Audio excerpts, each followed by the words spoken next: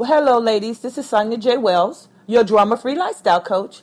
Again, I'm coming to you on EmpowerMe Monday. It's another start of a new week, another day that you can change your life at any point in time. Today's EmpowerMe Monday, I'm going to be talking about and asking the question, are you a drama queen? Now, I know some of you would say, I probably no. The first response would be no, but you would be surprised. Drama, as I define it, is a constant, unscheduled flurry of events that create confusion, distraction, frustration, which leads to an unproductive lifestyle. So, drama is something that we have a propensity to be drawn to, or even not even realize that we are drawn to it. And Webster, listen to this. Webster defines drama as this: that drama is a state, a situation, or a series of events involving interesting or intense conflict of forces. It's a dramatic state that affects the quality of your life. Wow. So ladies, at some point, you have to stop being a drama queen. And you just have to really ask yourself, am I a drama queen? What I want to share with you today are what are some things that causes drama in your life. What does it mean to live a drama-free life?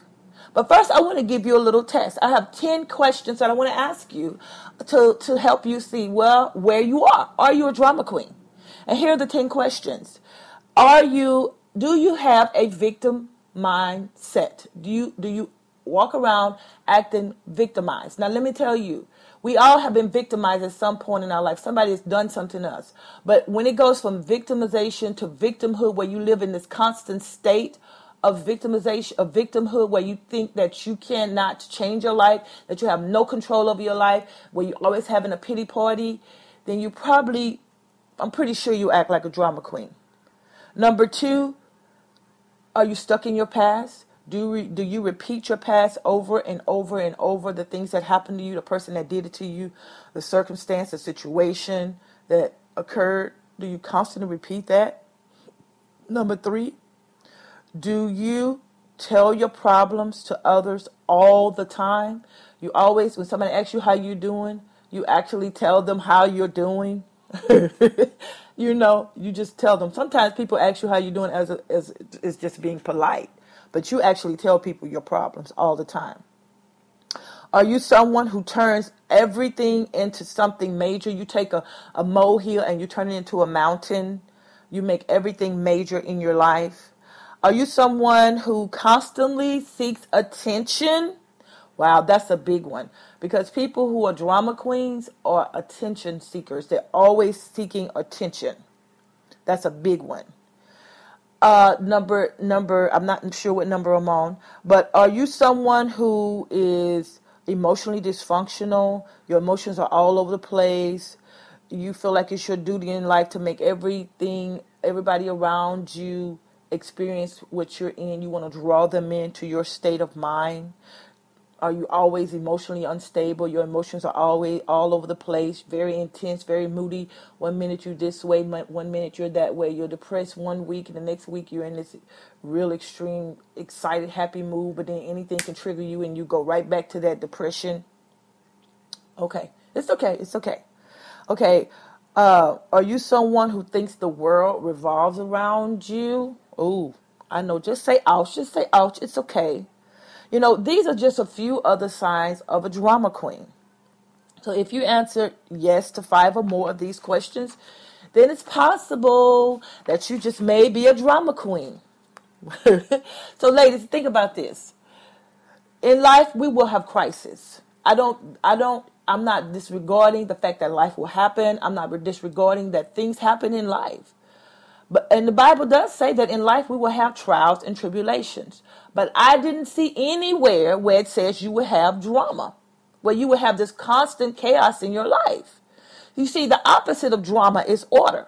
And what is order? Order is the accurate arrangement of all things. What things? Your identity, your emotional state of mind, your mental state of mind, your physical well-being, your relationships, your finances, everything. You should have order. Now, is everything balanced and in order at the same time? Most of the times they're not always in balance at the same time. But you're always working towards to bring balance and order in your life in every area. That's a must. When you are a woman that's living on purpose, you're always seeking to improve the quality of your life at all times. You see, one of the tactics of the enemy and the adversary, and just life in general, is he wants to keep you in a state of confusion. Because when you live in a state of confusion, when you think about it, there's no peace, there's no order, there's no structure, there's no vision. You're just kind of all over the place. And let me tell you something. That's not how God designed us to live. You see, it's the tactic of the enemy to keep you in a state of confusion. One of the scriptures, there's a scripture in James 3:16 says, "For where there is envy and strife, there is confusion in every evil work." Let me tell you something. That word evil has nothing to do with being wicked, but what evil has to do with, it doesn't mean that you don't have the presence of God with you, but it is a condition where God cannot be seen or heard, because you got so much drama, you got so much chaos, you got so much confusion going on around you that you can't even hear God. You don't even know what steps to go, and you don't even know what direction you're supposed to be going in. So, are you a drama queen? Do you have constant drama in your life? Do you always feel sad? Do you always feel depressed? Do you always get triggered by any little situation that comes in your life? I'm telling you, it is not of God for you to live in a constant state of drama. You're supposed to be living, when you live in a constant state of drama, let me tell you something. You're living in the realm of death. And I know. But listen, let me tell you something. The realm of death is this. When you live in the realm of death, there is confusion, there is disorder, there is chaos, there is torment, there is all the negative things that come in your life is in that realm of death. The Bible says you can choose life or death.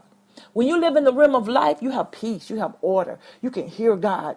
You're not distracted easily by things that happen to you. You're not distracted easily by when people do certain things that appear to be something similar to what has happened to you before. So you need to pay attention to how you're living, because if the enemy can keep you in a state of confusion about God and keep you from hearing God, then he can keep you in a state of confusion about your identity, your purpose. He can keep you from living and fulfilling that abundant life that you were meant to live. So, ladies, drama is not normal, nor is it healthy. I know that right now, when we look at our televisions, we look at all the things that are on TV, oh my God, they just spewing out drama, constant drama.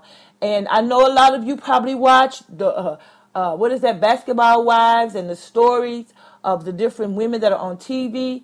These ladies, I know they're on there acting and depicting the roles, but let me tell you, these things are affecting their quality of their life. It may seem glamorous, it may seem like it's just a wonderful life, but not one person can really live a successful life when they live in a state of drama.